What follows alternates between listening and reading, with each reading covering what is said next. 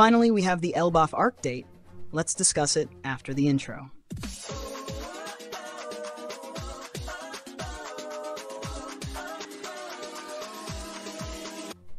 Hello everyone, welcome to the channel, and before diving into the content of this video, don't forget to leave your like, subscribe to the channel, and hit the notification bell so you won't miss anything. Let's get to the video.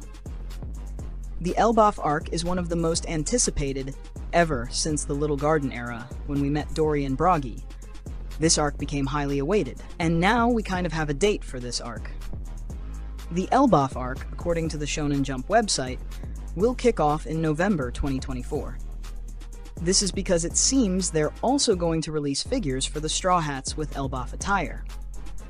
In fact, I believe these will be the coolest outfits for the Straw Hats.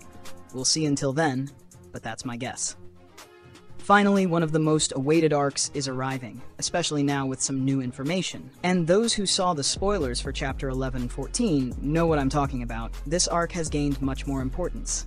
In addition to knowing the release date of the Elbaf arc, we also have a sense now of the Egghead arc itself, which would last for at least another 6 months.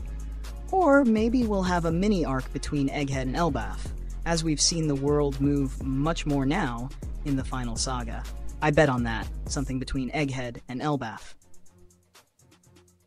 The arc that many say is for Usopp, but now with this new information of a major character being from there, I believe it's also an arc for Luffy and the Lost Kingdom. What to expect from this arc?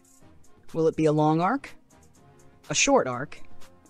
Leave your expectations for the Elbaf arc in the comments. If you like the information, don't forget to leave your like, subscribe to the channel, and hit the notification bell.